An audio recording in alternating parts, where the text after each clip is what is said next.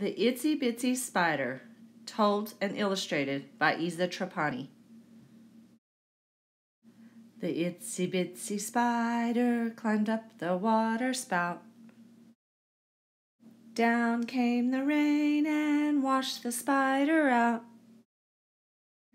Out came the sun and dried up all the rain, and the itsy bitsy spider climbed up the spout again. The itsy bitsy spider climbed up the kitchen wall. Swoosh went the fan and made the spider fall. Off went the fan, no longer did it blow, so the itsy bitsy spider back up the wall did go.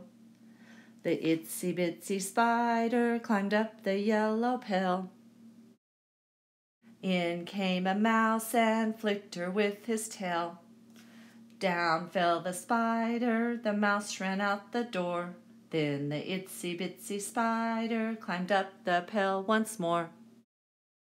The itsy bitsy spider climbed up the rocking chair. Up jumped a cat and knocked her in the air. Down plopped the cat, and when he was asleep, the itsy bitsy spider back up the chair did creep. The itsy bitsy spider climbed up the maple tree. She slipped on some dew and landed next to me. Out came the sun, and when the tree was dry, the itsy bitsy spider gave it one more try. The itsy bitsy spider climbed up without a stop. She spun a silky web right at the very top.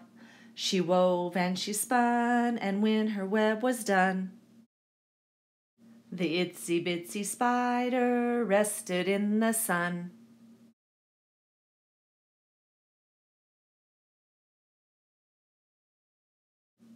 The end.